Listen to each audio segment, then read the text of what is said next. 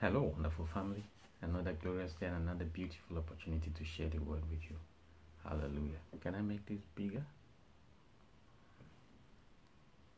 Okay, anyway. Today I want us to study from the book of Romans, chapter 10. I'll read then what I will explain. But we'll be starting from verse 5. From the King James.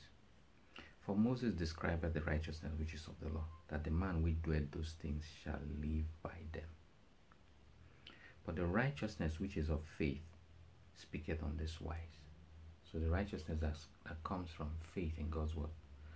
This is what it says. Say not in thine heart, who shall ascend into heaven? That is to bring Christ down from above. Or who shall descend into the deep? That is to bring up Christ again from the dead. So he's asking, in essence, you don't have to do anything. You don't have to take a long journey above or take a long journey down into the depths. You don't have to do anything. He says, oh, but what saith it? The word is nigh thee. That is, it's near thee. The word is near you. Even in your mouth. So all you have, it is voice activated. And in thine heart, that is the word of faith which we preach. That if thou shalt confess with thy mouth the Lord Jesus, and shalt believe in thine heart. So two things. Confess with your mouth and believe in your heart. That is the bedrock of Christianity. Say with your mouth. In essence, that word confess is homologia. Saying the same thing that Jesus said with your mouth and believe in your heart. That thing which you said.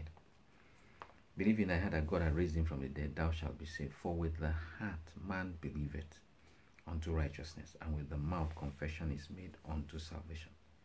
For the scripture said, whosoever believeth on him shall not be ashamed. Two things. Saying the same thing that he has said with your mouth and believing what he has said with your heart. That is what Christianity is all about.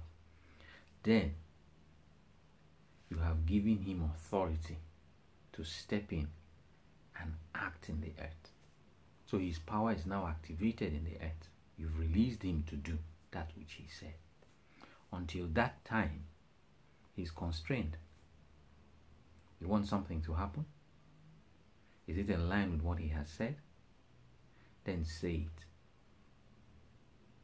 And then believe in your heart that that which he has said, which you are now saying, he brings it to pass. And it's as good as done. The word is nigh thee.